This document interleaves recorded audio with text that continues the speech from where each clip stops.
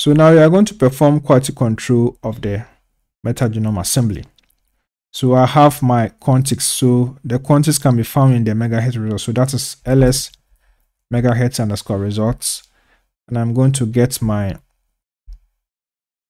file here. So the quality control is going to be performed on this file. So this is how we will do it. We will say meta quast,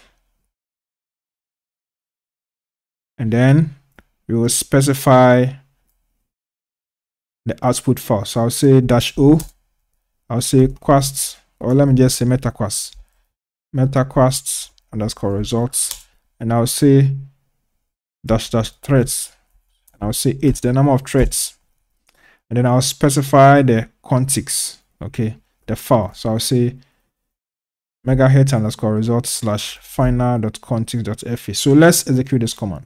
And if you execute this command and then you get an error message, then you may have to change this to .py. So depending on how you install the metaquast tool, you need to either use metaquast.py or metaquast. If you installed using Conda, then you have to use metaquast.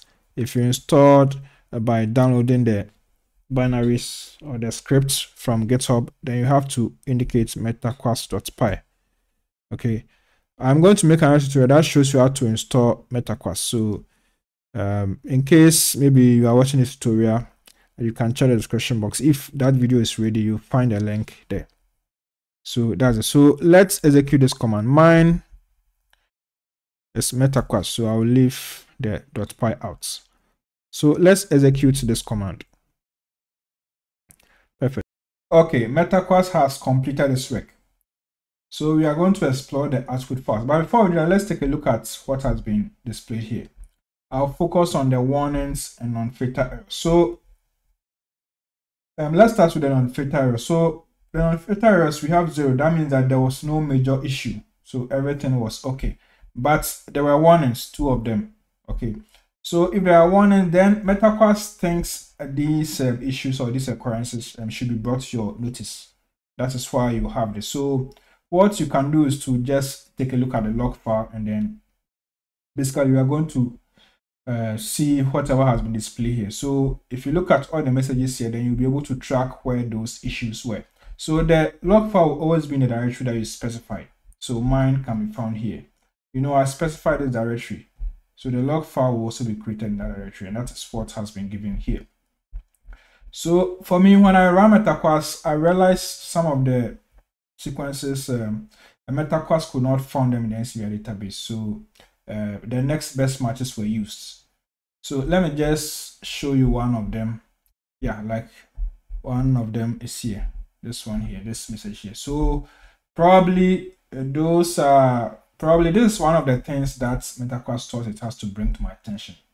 Okay, but for this tutorial, I'm going to ignore the warning because the focus of this tutorial is to show you how to assemble metagenomic data, how to evaluate and visualize. But for technical stuff, for technical details, those ones, it's something that I'll probably cover in another tutorial. But if you have any challenges, you have other questions, you can always reach out to me and then we can discuss further. Okay. If you're also going to try this on your own data, then it's important that you take a look at the warnings. Just take a look at what was given, and then you can decide if it's worth following up or not. So that's about it. So let's continue. Let's take a look at the output first. Clear the screen. Let's do an ls, and we are going to find this directory there, metaquast underscore results.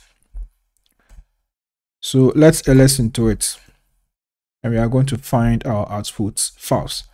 We are going to view this reports and then this reports. So we will do that using our browser because these are HTML files. So let's use our file manager to explore these files and then open them.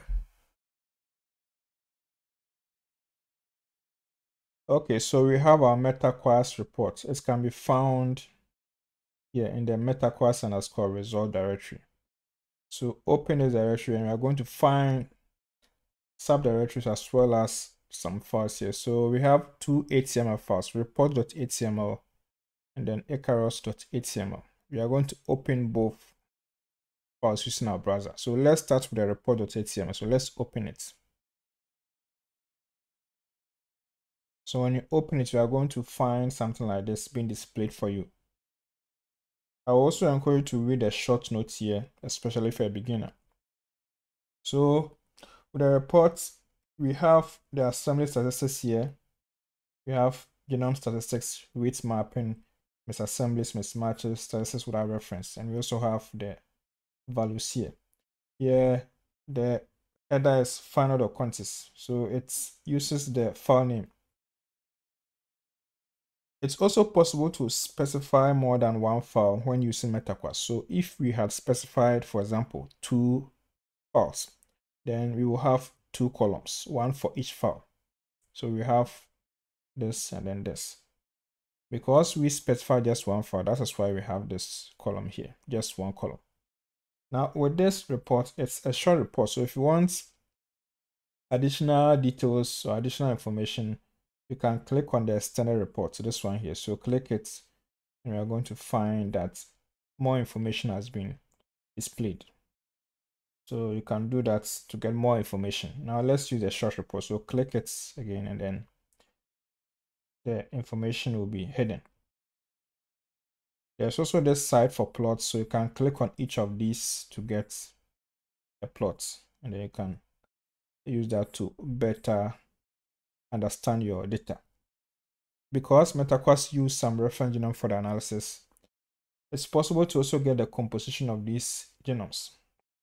So if you check here, we have corona charts, and we also have this one here, final.contis. So click it, and then you have this charts displayed for you. So this is a corona chart. So it shows you the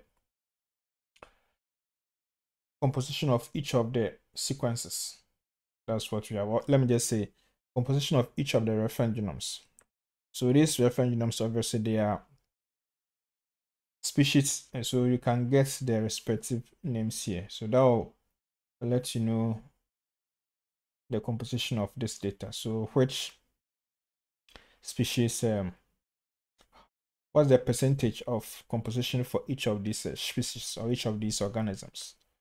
I'm just using this word interchangeably here. So that's what we have. I have a tutorial that also explains this corner charts, and so if you have time, just to the description box, you'll find a link to that video. So just watch this to get some explanation or interpretation of this corner charts. Now let's get back to our report. So you proceed.